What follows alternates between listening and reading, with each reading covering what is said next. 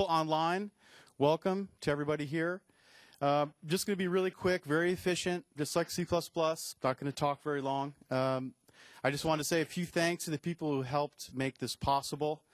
That's, of course, the people in the back, the Channel 9 team streaming live, Denise Begley, who made all the logistics possible. And what we're going to do is we're going to invite Herb Sutter up here in about 20 seconds. He's going to make a very special announcement. So I just wanted to say, again, thank you, welcome, and Herb, come up here, man.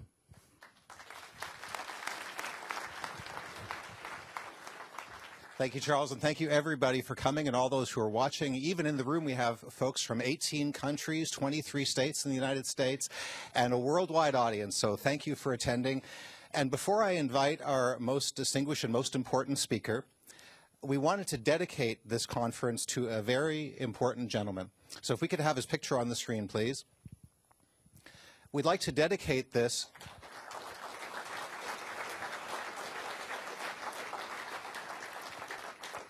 to one of the most influential computer scientists in our young industry's history. There are very few people on the face of the planet who have made as great a contribution, and he's also the reason why we're here today. When we think about what happened at Bell Labs, where Bjarne and AT&T and C++ also grew up, before there was C with classes, before there was C++, there was C, the most influential programming language in the world. Every single modern language owes a debt to it and is either directly derived from it or borrows heavily from it and has been influenced in all the coding we do by what this man did 40 years ago. Now, he was also famous for another thing, the Unix operating system, together with Ken Thompson, which has, again, directly influenced or actually directly led to almost every major operating system in use today in mainstream. That's a very big set of shoulders. So we appreciate very much his contribution, and we think of all the awards that Richie has received. It's because, coming back to C, it is such an empowering part of native code. It is what has made our industry possible, because libraries that are portable, that are efficient, are what this world is built on. This world runs on C and C++. It is the foundation of everything, including the managed languages. It is what we all build on. And so we'd like to dedicate this event to the memory of the recently passed Dennis Ritchie, the creator of C, co-creator of Unix, to whom we all, and everybody who uses software on this planet, owes a great debt. So with that, we'd like to dedicate that. And I'd like now to introduce our keynote speaker. Bjarne Stroustrup needs no introduction. He's the creator of C++ and a friend of Dennis Ritchie. And we would like now to see C++ 11 style, a touch of class. Bjarne. Thank you.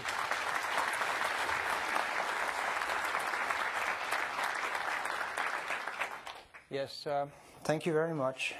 Dennis is much missed. He was a real gentleman, and when I talk about memory model issues, that's borrowed straight from C, and that's a very important part of C++. Okay, so I have to talk about the future, and I'm going to talk about the issue of style. How do you write code, and how do you write code so it's maintainable, performing, all of these good things. When I come into a room, especially one of these virtual rooms on the web, I seem to be the only one who doesn't quite know what C++ is. Everybody has some kind of simple explanation that fits their view of it, and you see a few of them there. And the effect is like the blind man on the elephant. If you have only seen the tail of the elephant, you know what it's like. If you've only seen a leg, you know what it's like. I try to look at the whole elephant, and I try to characterize it, but it's hard. There's many bits to the elephant. They're all essential for the elephant, but it's hard to be simple about what it is. So here's my sort of trying to characterize what C++ is particularly good at, and particularly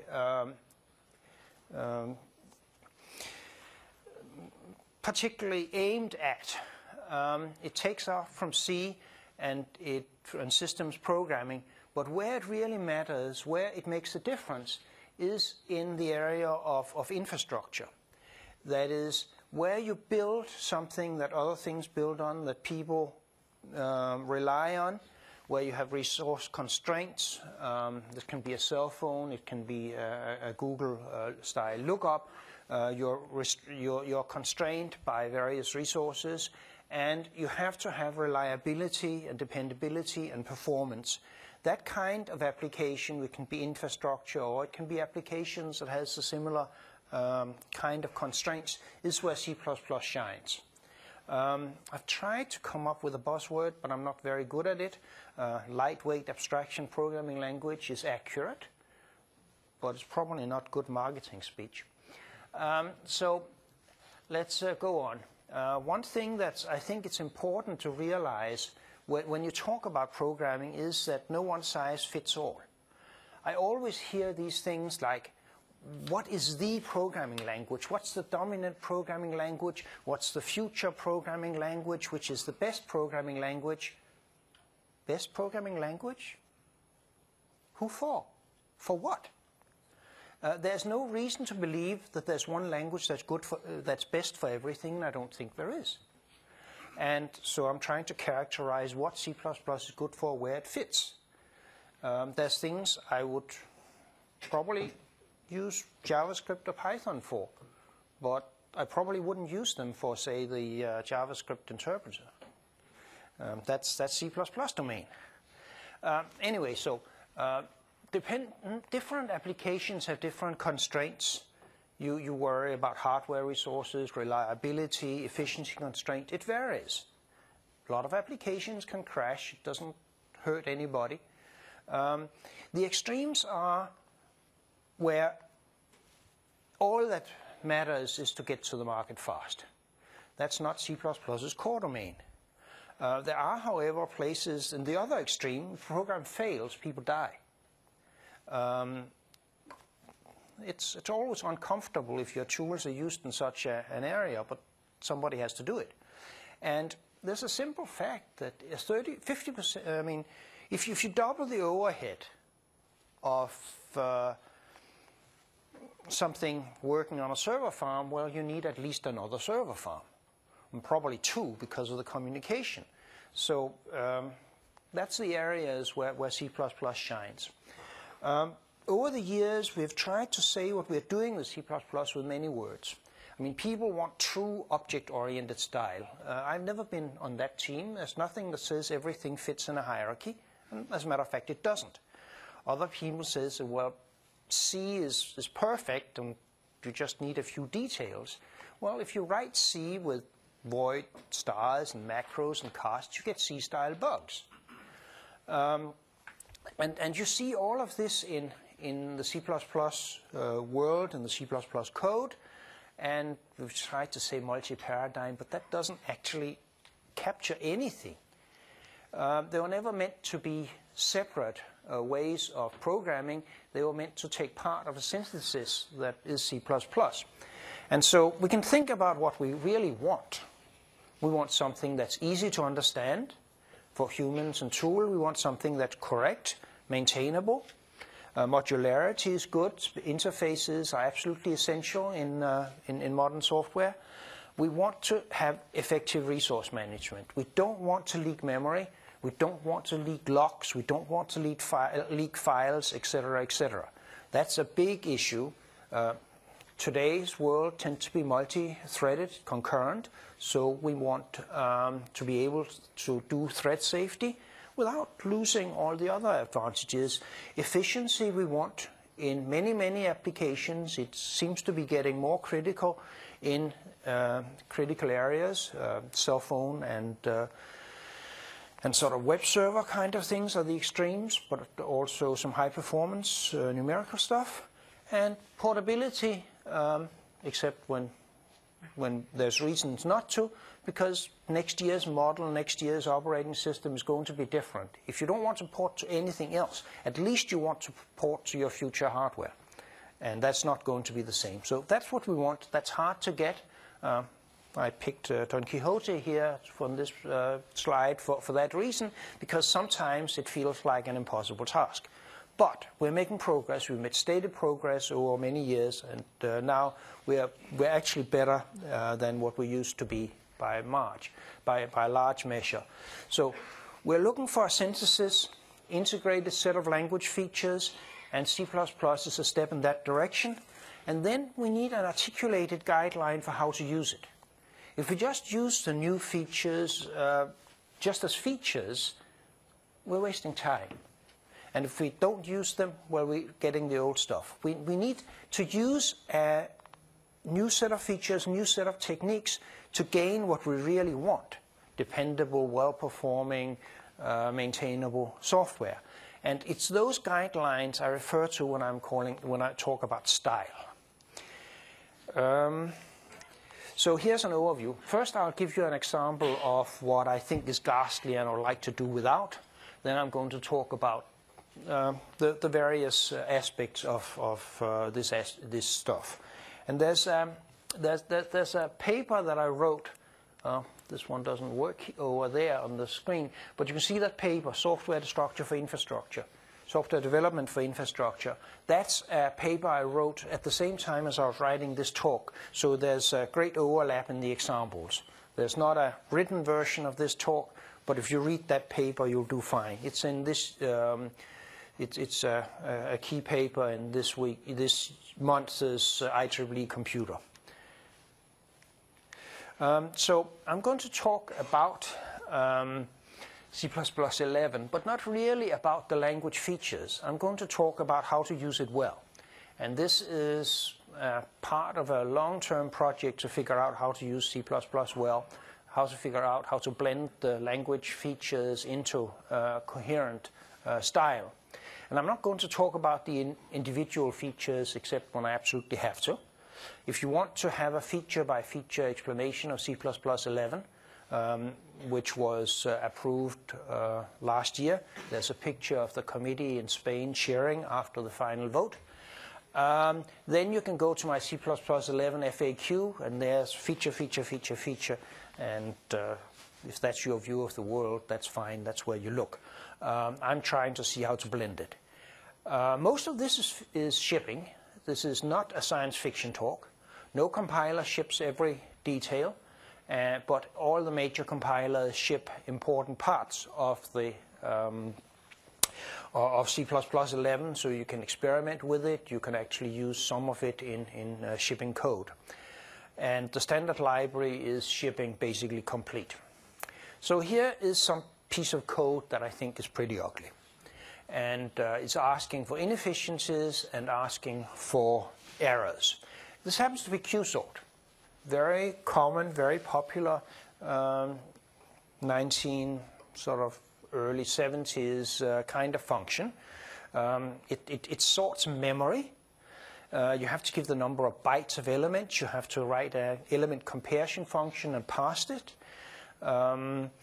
If you have to explain this to a novice, you're probably in trouble. Like, I have some calls of QSort there, and I have to give the number of elements. I mean, why doesn't the array know its number of elements? Why does an array of double doesn't know the size of a double?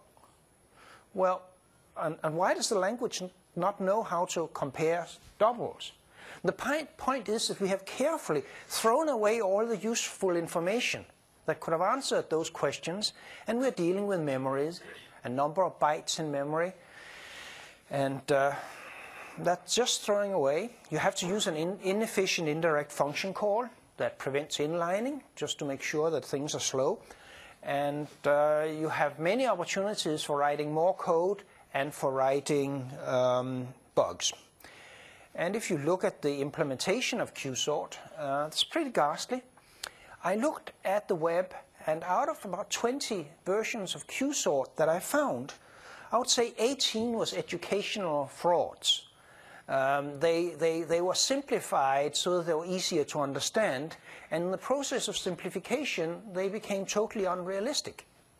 They could compare integers, for instance, but if you look at it, swap swaps bytes. It only works for plain old data. If you have a higher level data structure, it doesn't work. Furthermore, swapping element byte for byte is just not a good idea. It's slow. A lot of indirect function calls, again, slows things down. This is what I would like to get away from. It's far too much code. It's far too error-prone. It's far too hard to maintain. It's far too hard to maintain efficiently when hardware change. And is this an unfair example? I don't think so. I didn't make it up. It's been used in education for decades to teach new programmers how to write code. And the style is not uncommon in production code. I wish it were, but it isn't. And I've seen worse, much, much worse than this. What I showed you was quality shipping code of that style. The amateurs do much worse. And the students aim for this level of code. They feel great when they write this code. They are convinced they are writing efficient, good code. It's cool. They think it's cool, and their idols did it. Maybe their idols did it back when there was nothing else you could do, but still, this is the kind of code that bright students aim to write. This is sad. And it's not just a C, C++ style issue. It happens in other languages, but I see it more in C and C-style C++. So that's a problem. I'm talking about C++ and using C++. So this is what I like to get away from. And it matters. I think it's the bad use, the inefficient use of C++ is one of the worst problems. The good news is that makes progress relatively easy. You don't need any new compilers, new language features. On the other hand, bad code breeds more bad code. People imitate what there is. People think that if it's that ugly, it must be that ugly for a reason, and therefore it must be good. Or this is our house style. New things, different things must be dangerous and bad and definitely inefficient. That's the kind of sick logic you see. And many are self-taught. They take books that were written decades ago. They ask other novices that doesn't know either. And, well, the problem is bad. So what do I want instead? I mean, it's easy enough to criticize, but let's put something instead. I want simple interfaces. If I want to sort a container, I want to declare sort of a container. Can't quite do that yet, but we're close. I can get simple calls. You have a container that's a vector of strings. You can say sort of the vector of strings. We can do that now. That's all right. And we can get uncompromised performance out of that.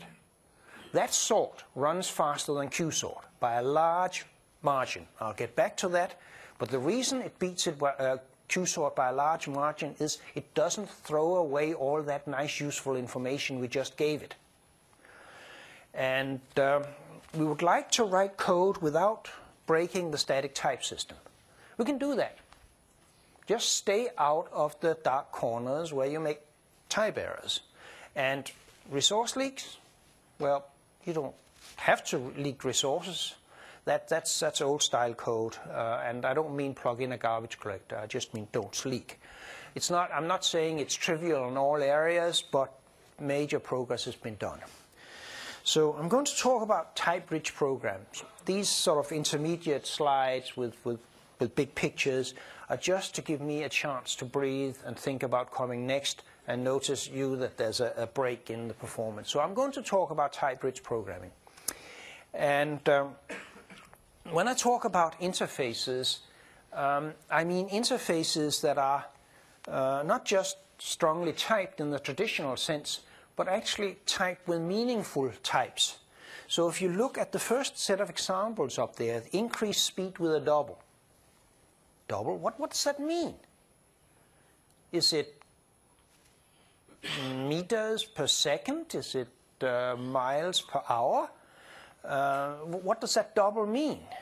I want to draw an object. What's an object? There's no information in an object.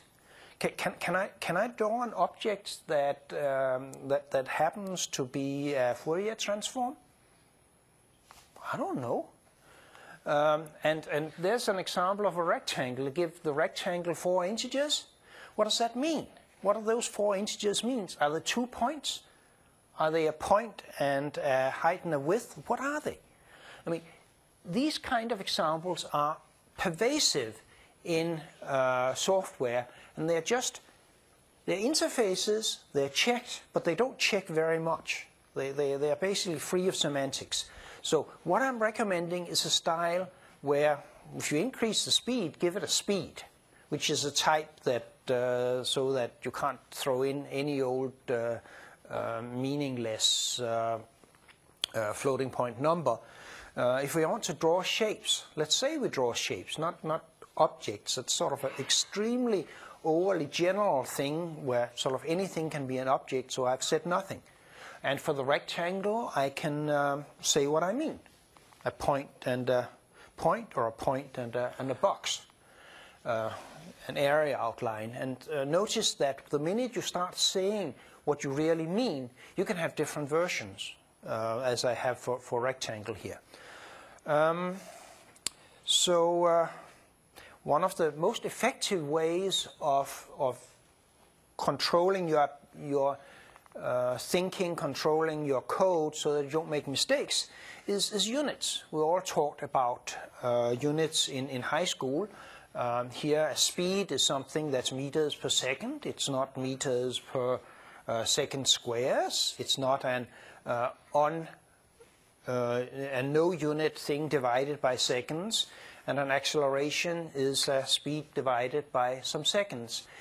People have again and again designed systems for writing such code to save them from errors, to do what they learned in high school. But they are not used in the real world. In particular, that's the Mars Climate Orbiter. It tried to land on Mars a few years ago. Unfortunately, it was about 150 miles off course at the time, and that was the end of that. That's a $560 million gadget. It's the equivalent of the lifetime's work of 200 good engineers down the drain, or in this case down to Mars, because somebody didn't calculate with units.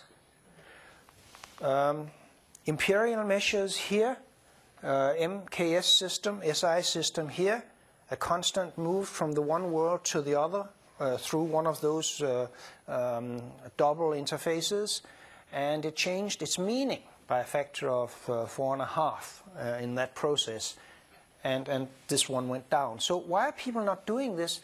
Because languages don't support them except for specialized languages. And you can't use specialized languages all the time because you have to invent a new one for each special application. You could do what is on that slide at runtime, but at runtime you have to store the values, and then you have to compute the correct answer. And when you do that, you've doubled your memory requirements, you've doubled your compute requirements, and on spaceships at least, there's two things you have a constant shortage of, and one is memory, and the other one is compute speed. So the engineers decided, like everybody else in their situation, that they would just keep track of the units and get it right. And in this particular case, fortunately a rare case, they blew it. So let's see what we can do.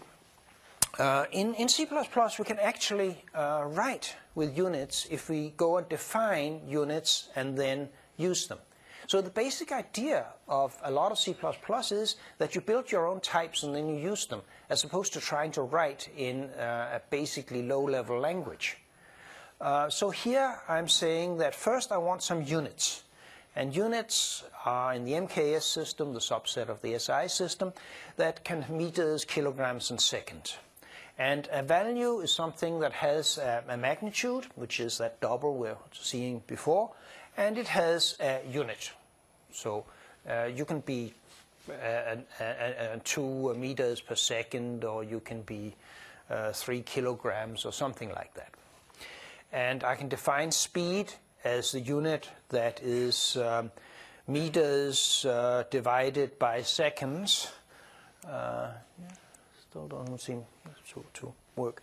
And acceleration is meter divided by seconds squared. So you can write that, and then this code becomes standard C++. So the code, as would have been the textbook kind of version, would work. Now, the interesting thing is that we've been able to write what I just show you here on the slide for about 10 years. A bit longer than that. And libraries like that has been built. Particularly, there was a nice one from Fermilab that could do this. And people had to write it, and they had to write a notation like you saw there. And that was a downfall of those libraries. The physicists, the engineers just refused to write code like that. The very explicit version is unreadable. You start using shorthands, and very soon you get something that is thoroughly obscure. And basically, people didn't do it. So one of the things that we can do these days, at least when the compiler is shipped with the feature of user-defined literals in all the compilers, is you can define your own literals. So you have a second squared, and you can define operators, these operator literals, that says if you give a long double suffix by an S, you make it into a second. You make a long double suffix with S2, it's second squared. And now that code, like we took out of the textbook, will actually work. And this is essentially free. It's a compile time computation. It's a simple compile time computation, so it's not going to slow you down. There's no fancy trickery in that code. And there's no runtime overhead. It's the same number of bytes. It's the same number of cycles that is displayed. So we can now afford to have the checking that we knew we should have done, but for the last few decades didn't do, and sometimes lost big. So this is an example of what I call type-rich programming, and I'm recommending that interfaces should be strongly typed, but not just with random type, but with meaningful types. Assign types that has a meaning, has a semantic, not just doubles and integers or objects. They don't tell you anything. The next thing that's part of what I think is good style, and I recommend, is be careful dealing with resources and errors in a considered and systematic way. So here's an example of sort of fairly standard code. It looks all right. I open a file and I close it. The problem is it's naive. And this is a fairly common source of bugs. That use F there, if it's only one line, it's probably fine. But in a real program, the code that's actually done to use F may be a couple of pages, and it may be split over several functions. And it's fairly easy to forget to get to the F close. After all, there might be a return statement in there, there might be a C long jump, or there might be an exception, and you never get to the bottom that closes F. So everybody that's looked at this decided, oh dear, we have to do something about it, and we do something to deal with exceptions. Now, if you report errors as exceptions, you need exception handling. And so people write something like this. There's a try block there, and we catch all exceptions, close the file, and everything's fine. You can invent a better syntax for this if you like, but it doesn't change. A better syntax will not change the fact that when you are acquiring a resource, you have to remember that you're acquiring a resource, and then catch the exceptions that might be there and release it. Okay, this is very ugly code. There's a lot of it, and it's more complicated than what I started out with. I mean, why would I expect code when this was error prone? Why would I expect this to have fewer errors? Bugs correlate with complication and with size of code. So we would expect there to be more bugs there in real life code. So that's not good. And the reason for the whole problem seems to be that I keep talking about a resource, right? Do you see any resources there? I see 2 function calls.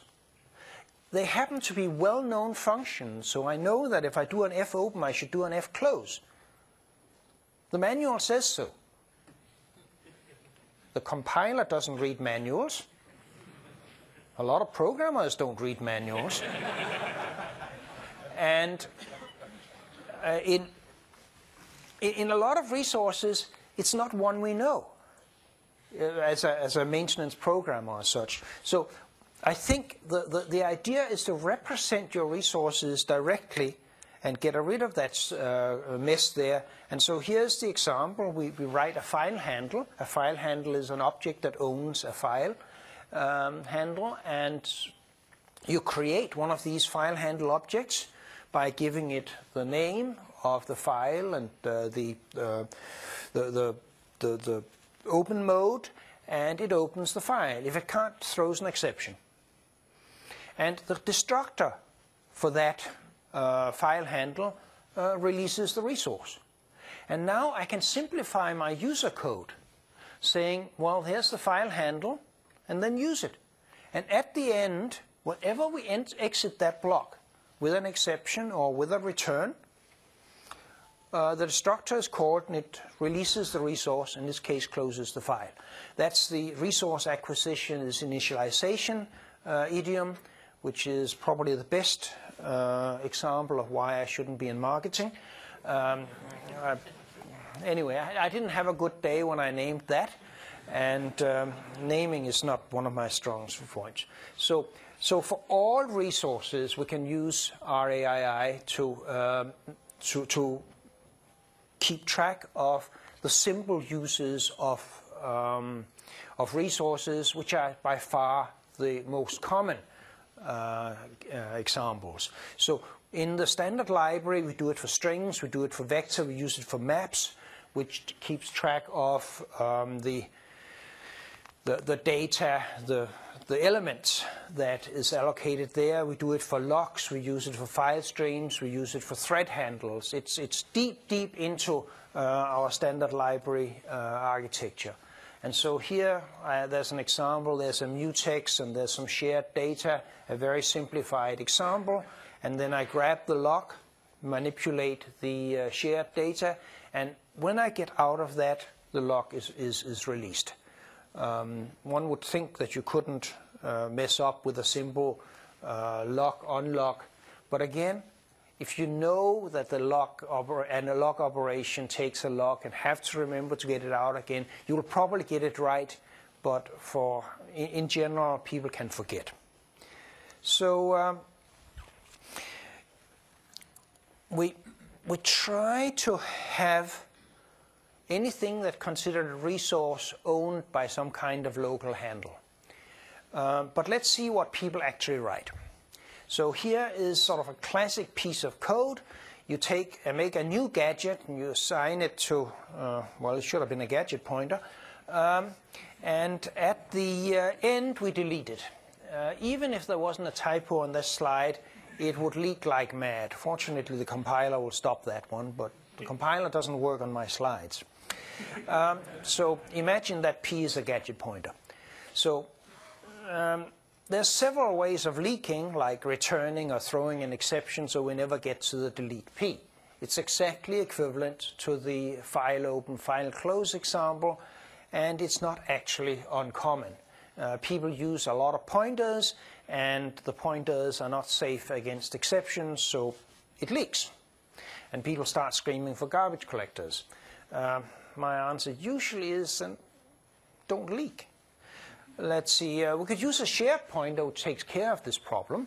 A shared pointer the destructor for the shared pointer will release the resource if you're leaving its scope, and if it's shared by others, the last destructor will destroy it. But look at this sample. I solved the leak problem, but why am I using a shared pointer? I'm not sharing anything with anybody. This is just just my, my local use of this. So we can use what's called a unique pointer, which simply keeps track of a pointer in a scope. So that's what you use if you just want exception safety and want to have a very efficient way of making sure that your pointers don't mess up your code. So this works, but why have any kind of pointer? I mean, I'm not passing around anything at all. So really we should go back to just grabbing the resource, using it, and let the destructor release it. And again, the resulting code is much simpler. It's also more efficient. So elegance and short code and performance tend to go hand in hand. So basically, the lesson I draw for this is that we should prefer classes where the resource management is part of their fundamental semantics. I mean, vector keeps track of elements. That's what vectors do.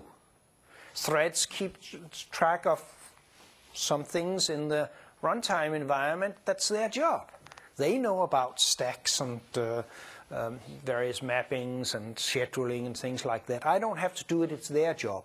And so their resource management is embedded in the semantics of those types. So that's fine. And if you absolutely have to pass pointers around and such, you can pass unique pointers around when you're just transferring something. And you can use a shared pointer if you have shared ownership.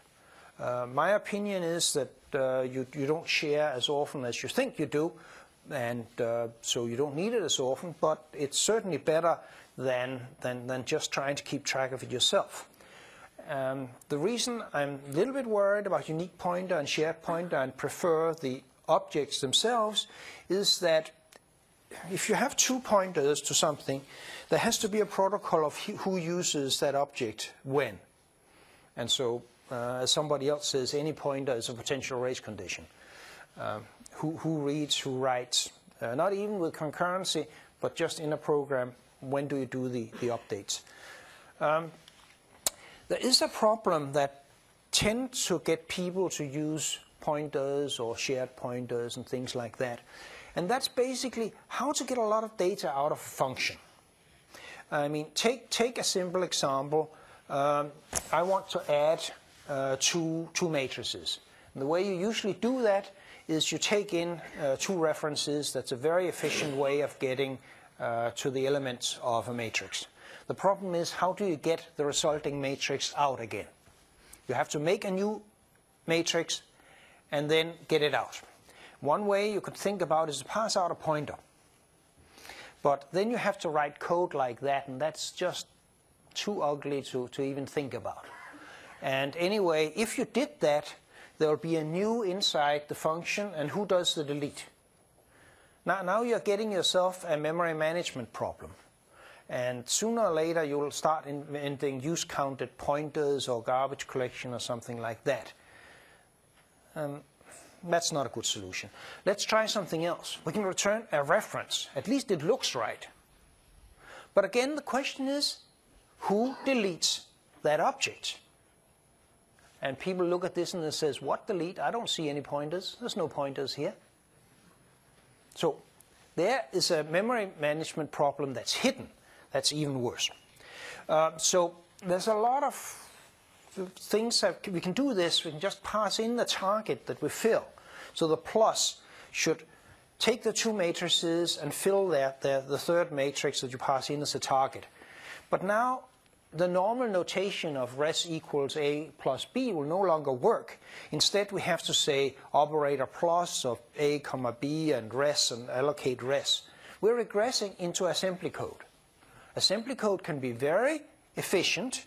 It can be very logical, but you know, there's a lot of writing to be done. There's a lot of optimizations that can't be done automatically because, well, the programmer is supposed to do it himself. So let's see what we can do. I want to get the data cheaply out of the function. I want to write code like that I take things in by reference and I return a matrix. After all, what does matrix plus do? It creates a new matrix. And so I can write code like that. That's what I want. Now, the problem is that if, say, this was a 10,000 by 10,000 matrix, copying the matrix out is rather expensive. You don't want to do that, and people start thinking, how can we get it out without actually copying? And there's a couple of dirty tricks. You can have a result stack of matrices, and it becomes unmanageable. But finally, you just realized, I don't want to copy any matrix. I just want to move it out. I mean, we know this. Little babies can do this. Say there's a matrix, it's here. I want it over here. What do? Make a copy and destroy the original, or do this? I mean, babies can do it, so fine. I don't make a copy of this one, give the copy over there and destroy the original.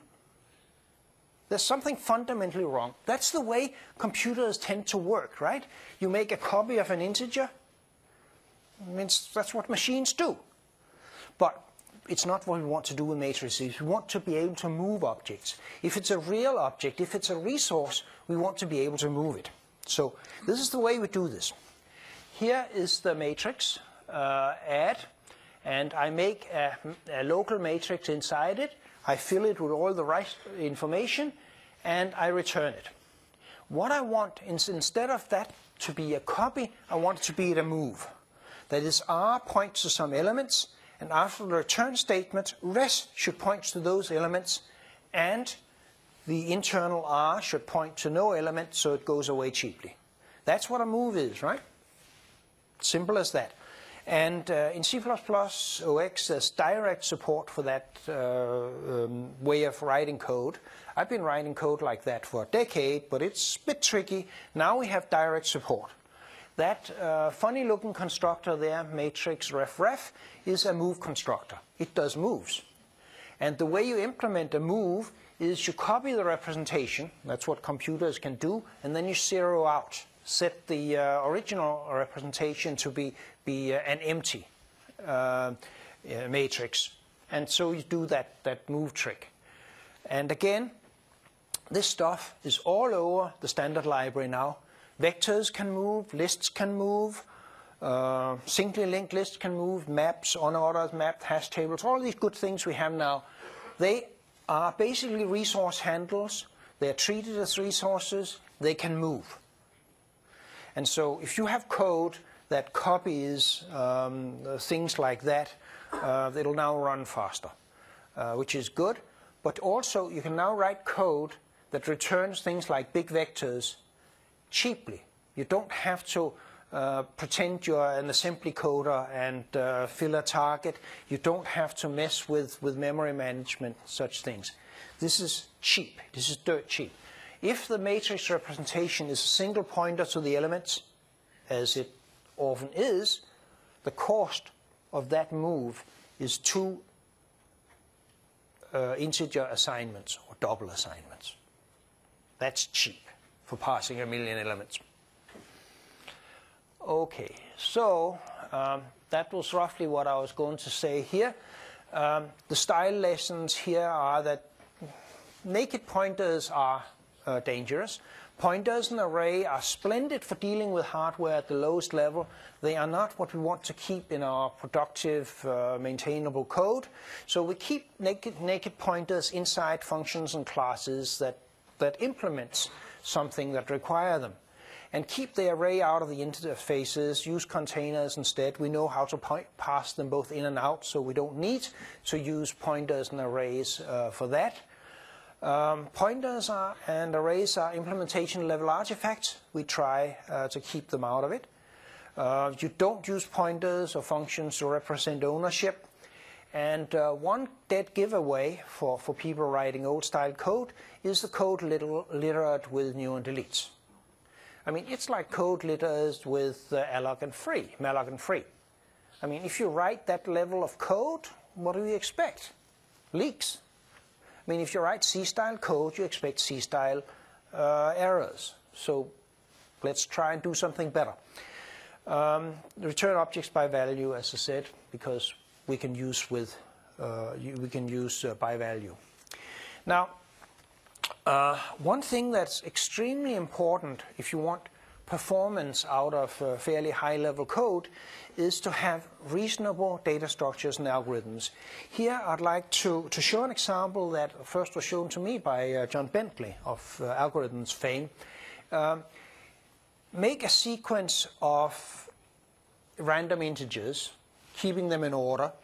And so you're given the numbers 5, 1, 4, 2, and it builds up the sequence as you see it there. And then you remove them again by giving a set of positions of which one you take out. And so the exercise is, for which n is it better to use a linked list than a vector or an array? And everybody gets this one wrong.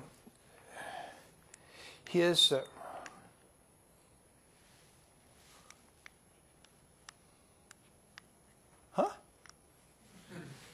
My graph has disappeared.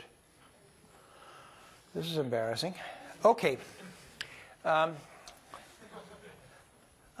Okay. So, imagine this to be a graph. The imaginary low line down by the bottom showing efficient usage, little time, is the vector. The one that is looking like an exponential, trying to go through the ceiling, is the list.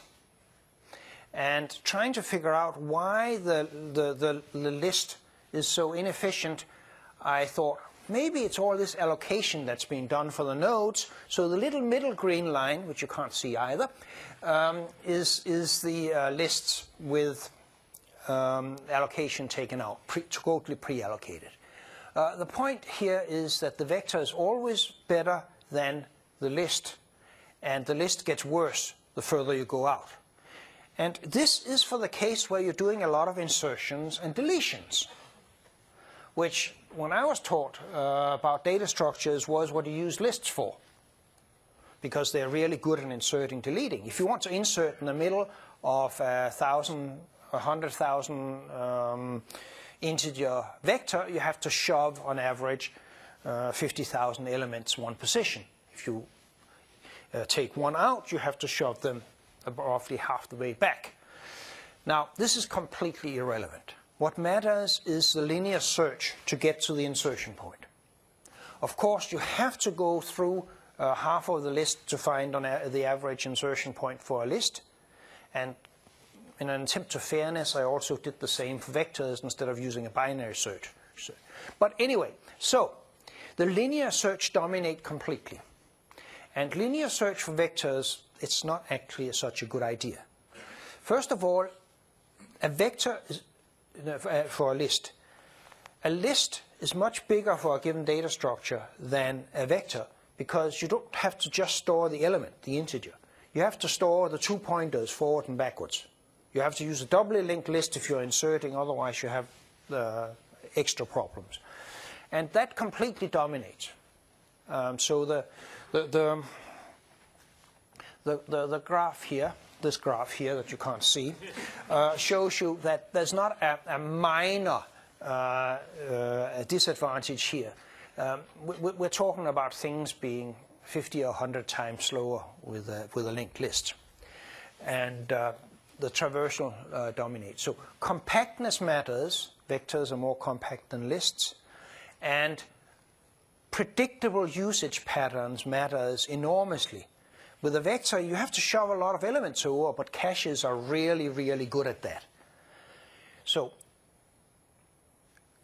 surprisingly, vectors are random access constructs, but you can stream them.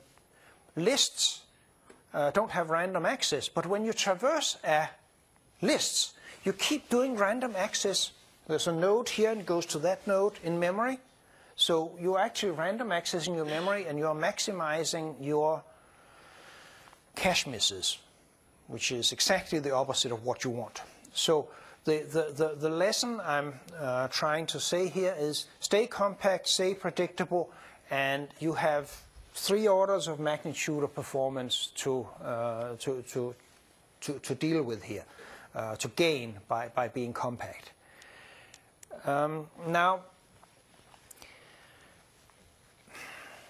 people have looked at that graph you didn't see and said, well, I don't use lists of 100,000 and 200,000 elements. And there's two kinds of people. There's sort of the Google and Amazon people that says, because I don't have such little data structures. And then there's the students that think 1,000 elements is a long list. And so I don't use that many 100,000 lists, but using a few 100,000 element lists is exactly the same. As a matter of fact, you can get the performance effects out of individual data structures. So here's a very simple one up there, a vector of points with 4 points. And the way that will be laid down in memory, if you use the standard, is up there labeled C++. You have a little handle. A lot in C++ is these little handles that tells you how to use things. And then the resource managed, which happens to be a compact data structure with 8 integers, because it's integer points. And that's fine. It's compact. You have a single dereference to get to it. You have a little bit of memory overhead because vector keeps its elements on the free store, so you get the extra word or two as a free store header. But that's the way it looks. It's fairly compact. If you don't want to put it on the free store, don't. But usually that you can afford it. Now, I'm told very often that I have to write in a truly object-oriented style. And there's languages that ensure you do that. And in a truly object-oriented style, of course, an object is referred to by a reference. So you have a reference to the object. There's the object down there in the next line with a 4 with a count in it. And this happens to be a container of user-defined objects. So again, you have a container of references, and there you have the objects. So that turns the linear compact data structure into a linked structure. We just saw on this invisible slide what linked structures do to your performance. And here you get a rough doubling of the size of the data structure, and whenever you want to access an element, instead of getting one indirection, you get 1, 2, 3 indirections. And indirections, again, is things that modern computers don't like very much. Pointers are poison to most optimizers. So you can get this again. So I recommend compact data structures and fairly regular access to them. That's the winner. Similarly, we have to simplify our control structures. Let's look at an example that some friends of mine presented me with. It was a very simple example. A lot of operating systems, a lot of GUIs have the operation for taking something out of a list. Think of it as say a menu, and move it over there. That's the operation. And a guy wrote a piece of code that solved this problem for a particular GUI system, and there was 25 lines of code. I mean, I just explained to you what we're doing in roughly one sentence. Take an element and put it over there. And there was one loop, there was 3 tests, and there were 14 function calls. Now, the author looked at this and says, well, you know, this is rather messy code. And even though he was a professional experienced programmer, or maybe because he was a professional experienced programmer, he worried that it might not be correct. I mean, 25 lines of code with loops and conditions, how will you know? And is it maintainable? And he decided it probably wasn't maintainable because he had to think about whether it was right or not. The next guy coming along would probably not think as hard and make a change. And is it usable elsewhere? No, it was just full of things that was very specific to that particular GUI. And the author, being a real professional, requested a review. Professionalism is very important, and is something we've got far too little of in our field. So The story I got was from the guy that came in to do the review, had requested.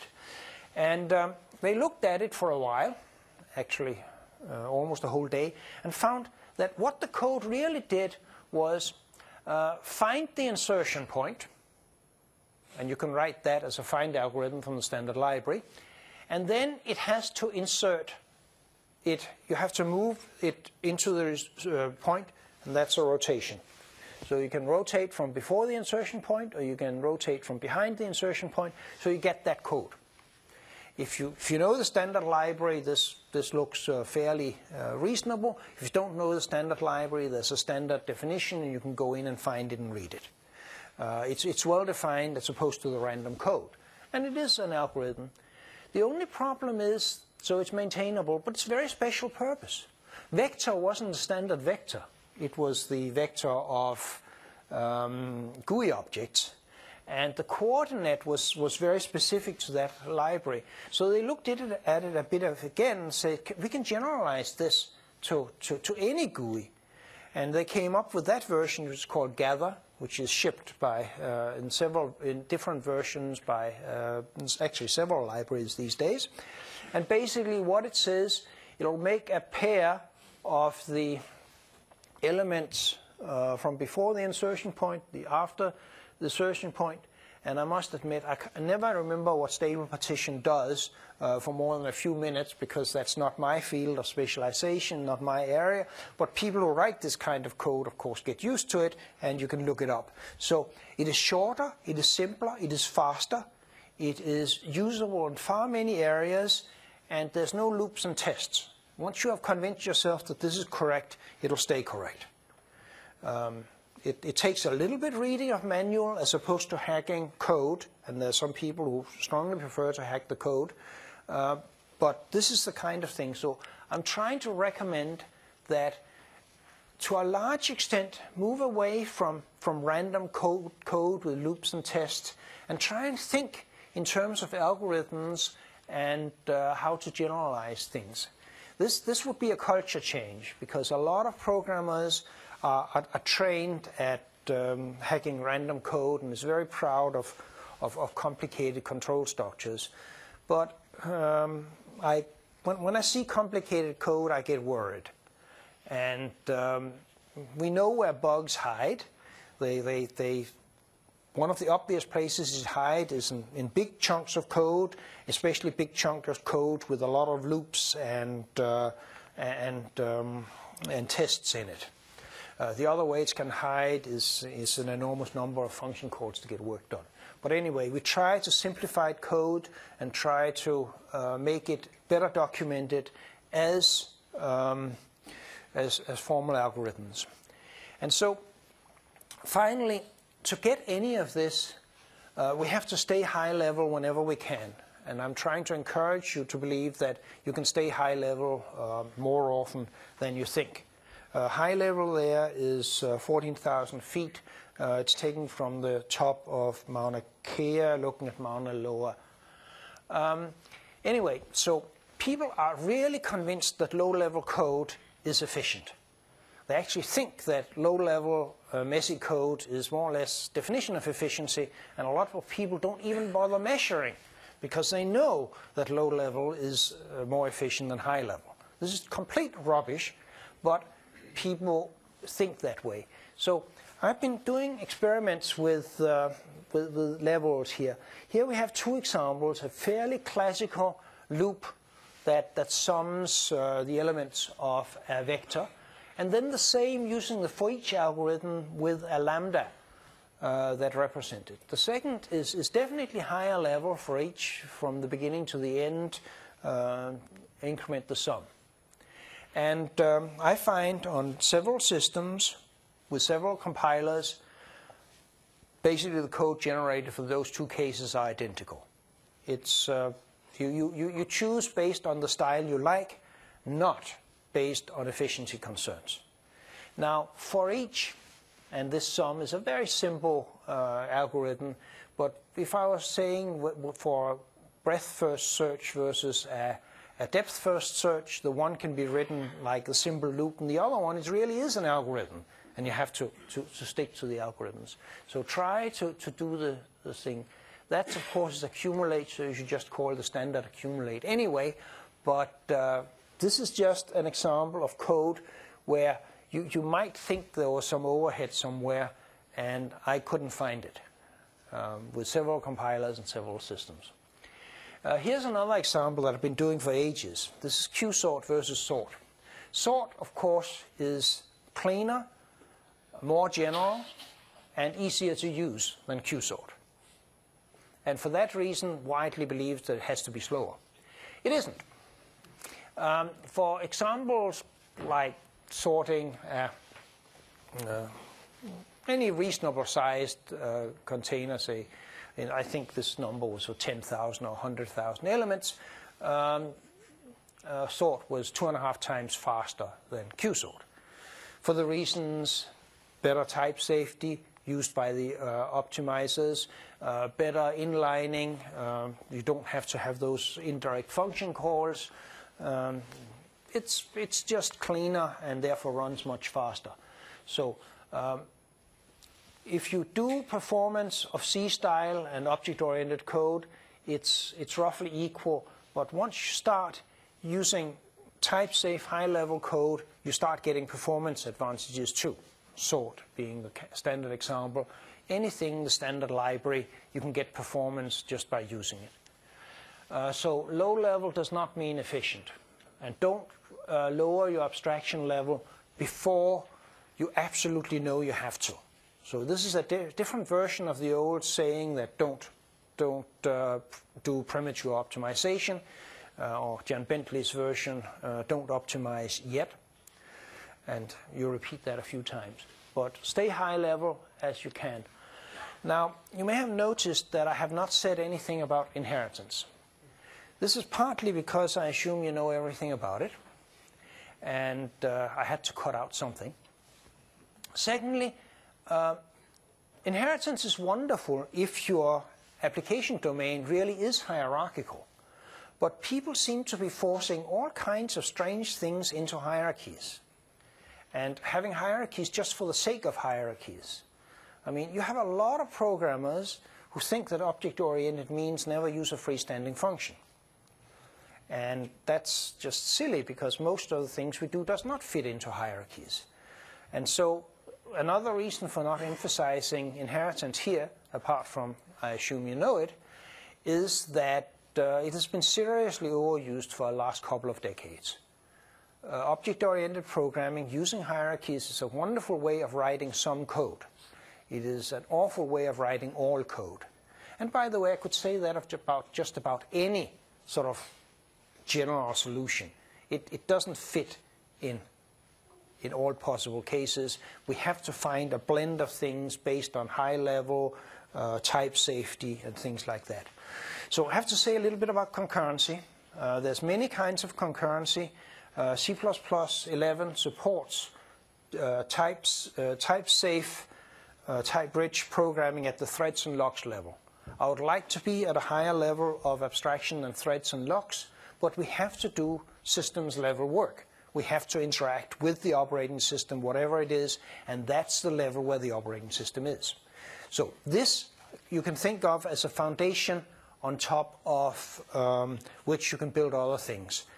And if that's too high level for you, you can also do lock-free programming on that. But anyway, I'm not going into details here. That's Hans Böhm's next talk. That's on the memory model and a little bit about concurrency, I believe. But here is how you can write threading in modern C++. I have a function. I have a function object. And then down there I make T1, which is the thread that will execute f on vec on vec1 on a separate thread. And we have T2 that will execute the function object initialized with vec2 on a separate thread. And of course, we then have to join the threads later, and we can start using the results. Very simple example. The point here is not that this is new. We've been writing code like this for 2-3 decades. The point is that we don't have to do any messing with void stars or anything else like this. We have gotten type safety and we've gotten standard things. This will work on all the systems. That's nice. And I'd like to just show that you can go a little bit further by parsing results. So here I make a thread T1 that calculate F1 and puts the result in the res, and we do it again and we join. So we get the standard function or the style, and we use lambdas to pass them along. And finally, we can simplify this even further by not talking about threads and locks and joins, but talking about tasks to be executed asynchronously. A task is just some work to be done. And here I'm saying I would asynchronously like F to be called on some vec. And I would like asynchronously G to be called on some vec. You may worry that I'm starting two asynchronous threads on the same vector, but it's const, and constant immutability is great in concurrent systems, so I'm not actually shooting myself in the foot. Now, async, which is a standard function, will return something that you can get the results from. That something is called a future, and basically a kind of a handle to the thread's result mechanism. And so we get res1, get res2. Notice they're defined as auto, so I didn't have to be specific about it. Auto is the mechanism in C++ 11 that says pick your type from your initializer. So I didn't have to talk about futures here at all. I'm just saying asynchronously run F, asynchronously run G, get the results from the first computation, get the result from the second computation, and we're home. So that's much more elegant and often faster, because you would not really want to spawn more than one thread here. The other one could run on the original. So basically, here's a summary. Practice type-rich programming, as said. Integrate error handling and resource handling. Focus on compact data structures. And prefer algorithms to random code. And build and use libraries. A lot of what C++ is for is writing libraries so that you don't have to write on the raw language. Just like we use the type system, so we don't have to write on the raw machine.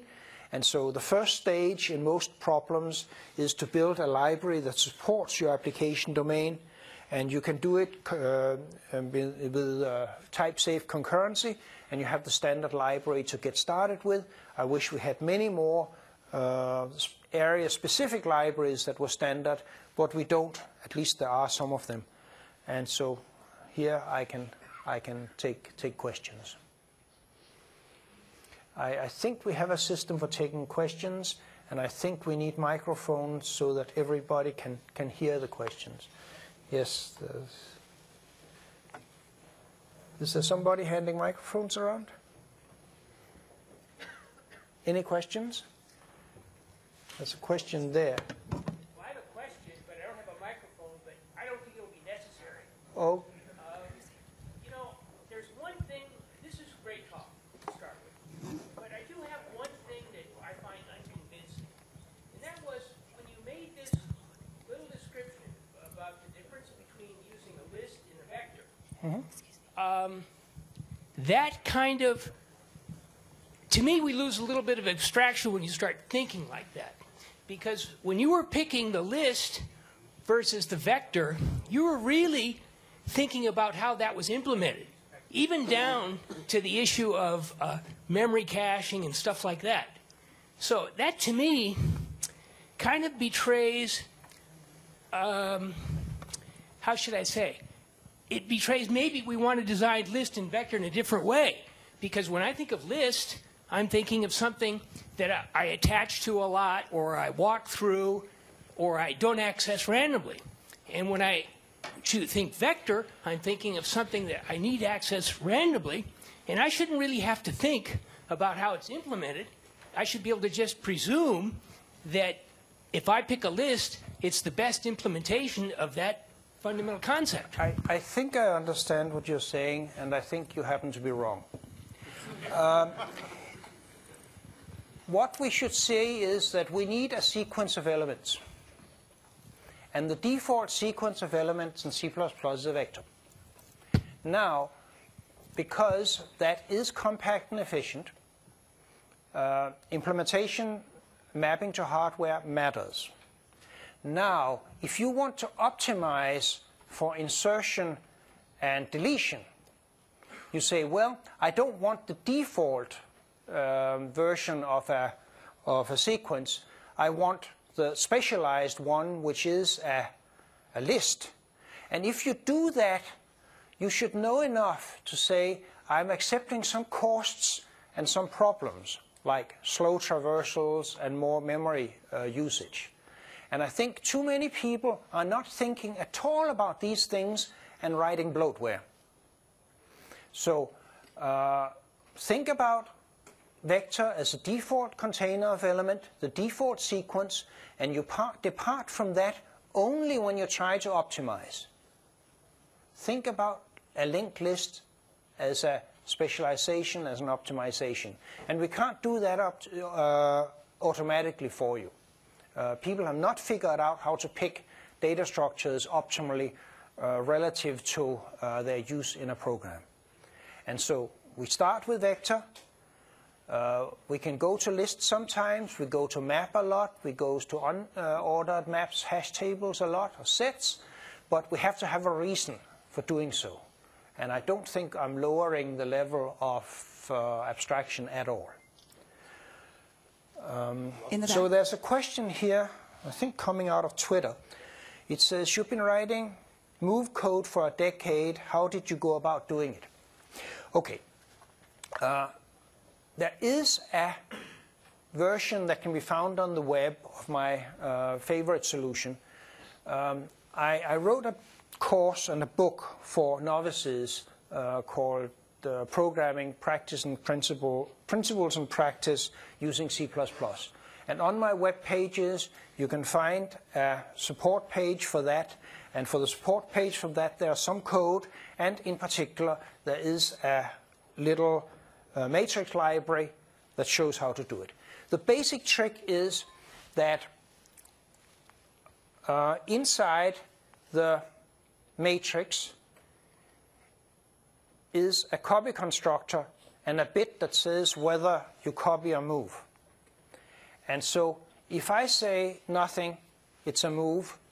If I say exfer, transfer, the next copy operation turns into a move. It's a hack. It works beautifully in the hands of a library implementer, and the users don't have to know about it.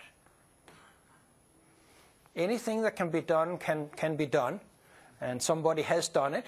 But today, in C++ 11, you don't have to know that hack, and you don't have to do it.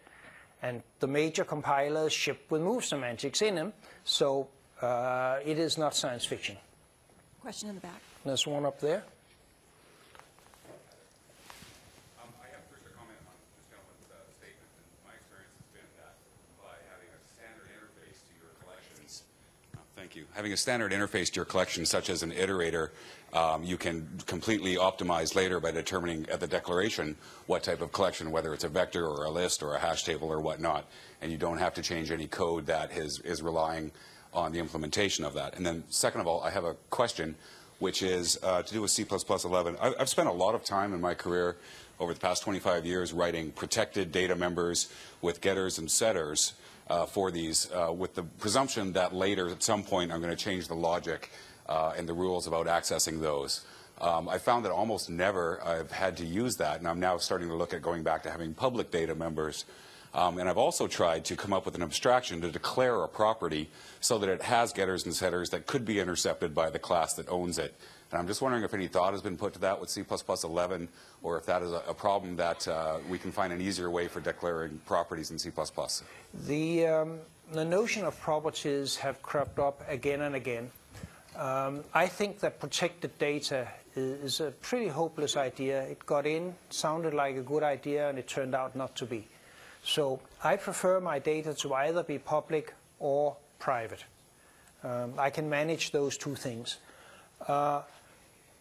properties with getters and setters that do things are very common in certain systems. I'm not sure that they should be, but they are. And you can write a library that does very nice property facilities. Nobody has made that standard. It was almost done for the previous standard, and rather little work has been done in the C++11 time frame for that. I don't know if that's going to crop up again.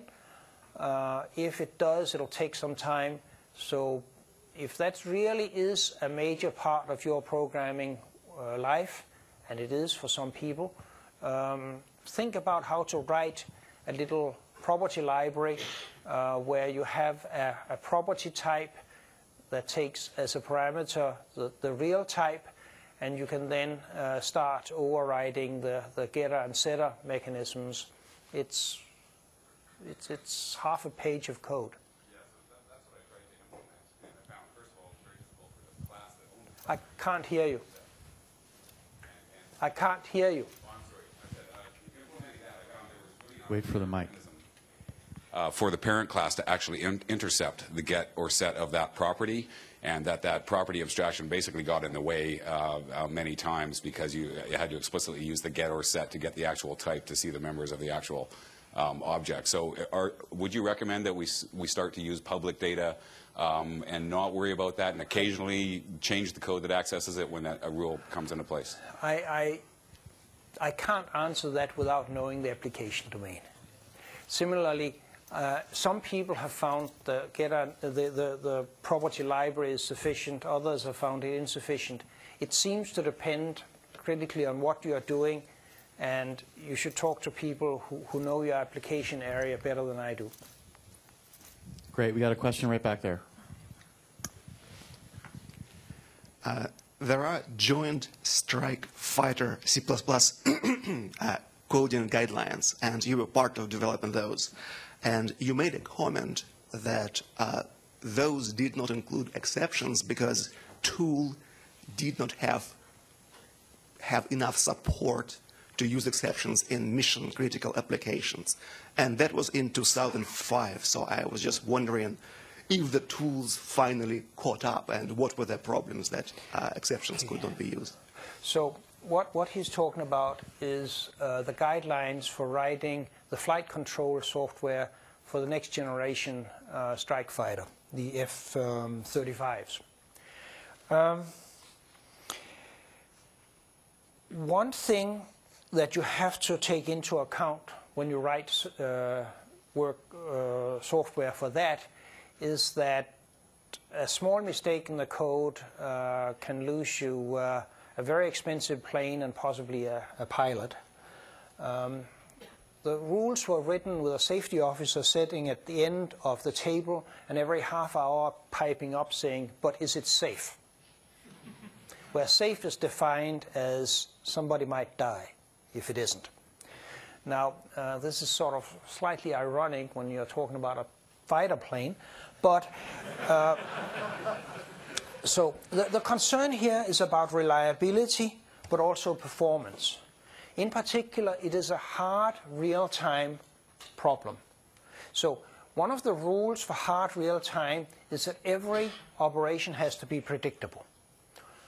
And in C++, actually, every operation is predictable, with the exception of new and delete, so you can't use those, and throw and dynamic cast. We actually developed a constant time dynamic cast. I don't know if it's actually used. If you look at my publication record, we actually developed a fast dynamic cast. But getting back to the exceptions, if you throw an exception, you want a guarantee that it gets to a handler within a very small number of milliseconds.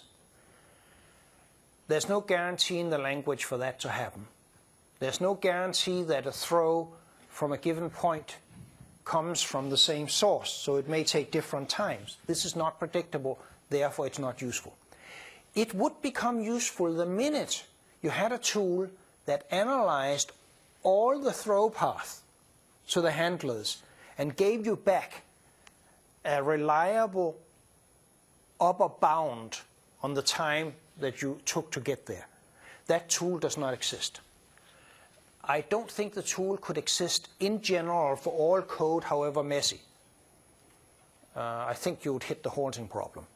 But you could say, you could build a tool that gave you that bound or said it couldn't do it.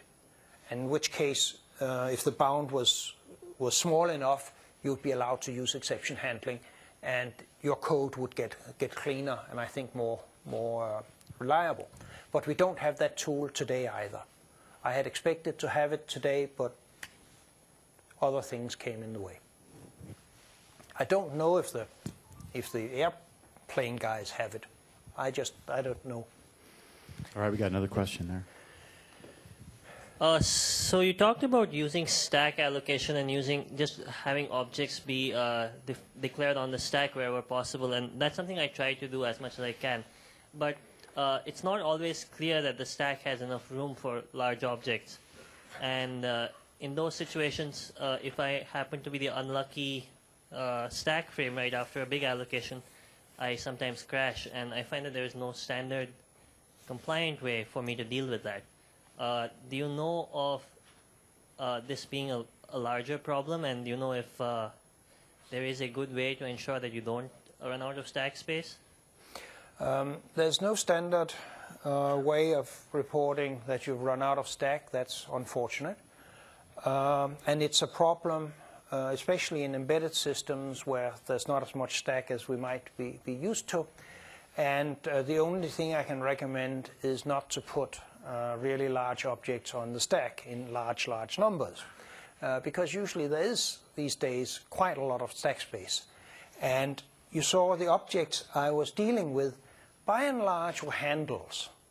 And a vector of 1,000,000 elements takes up 3 words on the stack, so that's not the problem. And that alleviates the problem in many areas. So I can't solve the general thing. It's something to do with the interaction with hardware in non-predictable ways for stack overflow, but use smaller objects and get them as handles. That's the only thing I can do. So it seems that your slide about inheritance and how it's been overused and forcing objects into hierarchies that aren't necessarily really required. It seems to me that part of the reason that people do that is to build some sort of interface for that code that they can pass objects that would have those particular method calls. Obviously, one solution to that is to instead use the template system and to get the genericity involved in that. But as soon as you start throwing templates at people, some people get icky about that and decide that they would rather do the object-oriented inheritance. Is there any?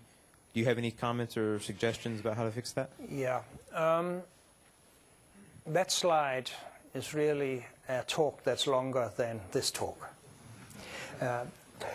Sometimes I noticed that I had an example up that said I didn't want an object to be my my base class, my interface, because that's a meaningless interface. But I suggest the shape might be a good interface abstraction, which is a base class. Furthermore, a widget might be another one. The graphics domain is ripe with useful abstractions that are hierarchical. And so that's fine. And you can even parameterize them. Things like vectors of shape pointers is a good example of where you get a mixture of generics and object-oriented code. I'm not saying everything should be templates. I just didn't have enough time to discuss where the trade-offs lie. Not everything should be a hierarchy. Not everything should be a template. Great, got a question. So C++ is becoming like a huge Swiss Army knife. Is there some thought being put into creating sort of like a strict mode which would be like a guideline for compilers to try to sort of forbid some obsolete features or features which could be dangerous, like protected or maybe friend, maybe go-to? C++ is large, but it's not particularly larger than other languages people are using.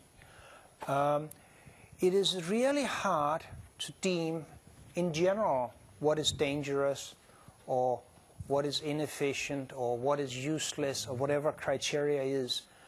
My impression is that everything that's in C++ is essential to some user community of maybe a couple of 100,000 people. And so take away anything major and you hurt a couple of 100,000 people. Well, basically you can't, because they'll just use it anyway and ignore you. Take away something minor and it's ridiculous, because you don't have any effect. And whenever you take something minor, you still break some old code, and people really hate you breaking their code for any reason whatsoever, because it hurt them now. So there's been a lot of thoughts about subsetting C++. We don't really know how to do it, because some of the most dangerous features in terms of what you can do with them are essential for efficient implementation of the higher level abstractions that we really want. So a subset would have to tell the difference between an abstraction we like vector, and a feature we consider dangerous, like pointers into arrays, and accept the latter only behind the interfaces. This is quite hard. But sort of the first attempt to create a safe subset of C++ must be almost 30 years ago, long before it was called C++. And we again and again find that people's criteria for what they want and don't want vary dramatically, and it's context sensitive.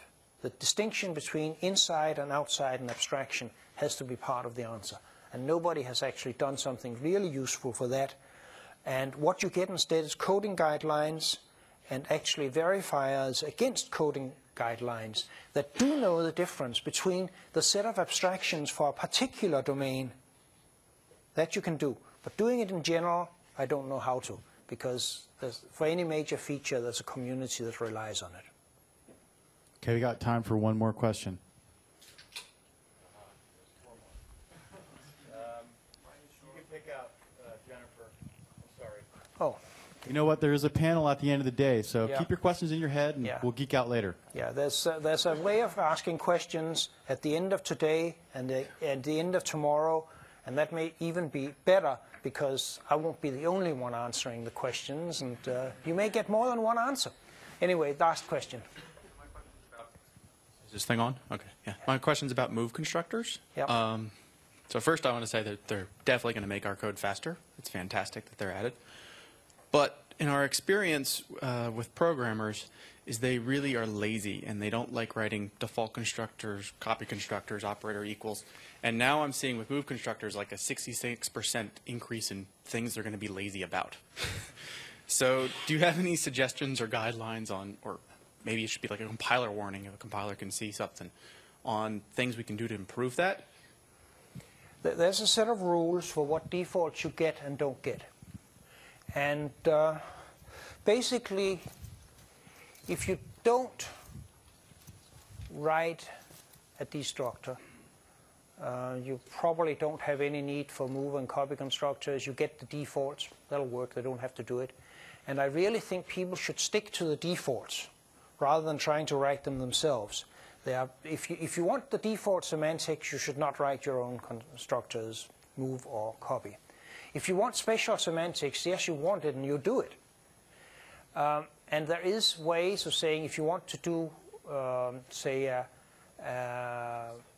copy constructor, you want the default, but the move constructor you want to write yourself, you can simply say the copy constructor equals default. You get the default and then write your own move constructor. So there's a set of defaults and a way of getting them by default and a way of saying you want the default that that addresses that problem. And I think it will at least be significantly improved, if not totally eliminated. And thank you. Thank you.